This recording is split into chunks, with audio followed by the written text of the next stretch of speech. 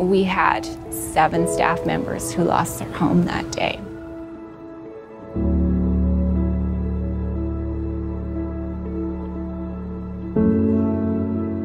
We serve 2 of the most affected neighborhoods in Fort McMurray, and we knew that a lot of our students lost their homes or were displaced from their homes long term.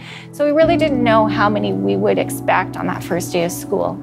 Our students were out of school for a total of 4 months, and that day came and we really saw the resiliency in our students.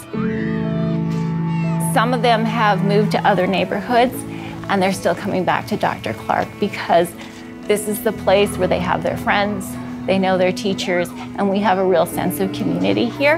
And they're coming back so that we can all be a community here together.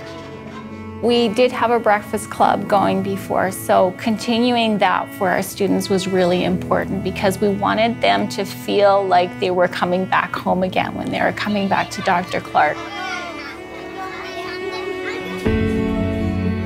Breakfast Club of Canada has offered us extra equipment for our program. We've got a dishwasher, we've got dishes, we've got more supplies to be able to make more variety of foods.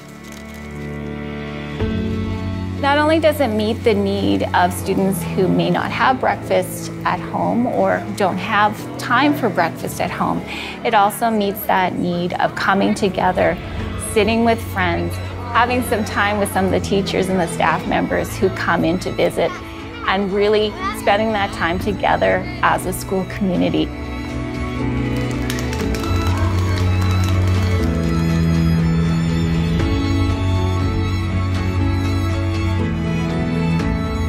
It is just part of the culture of this school at this point in time, and it's a really important part of it.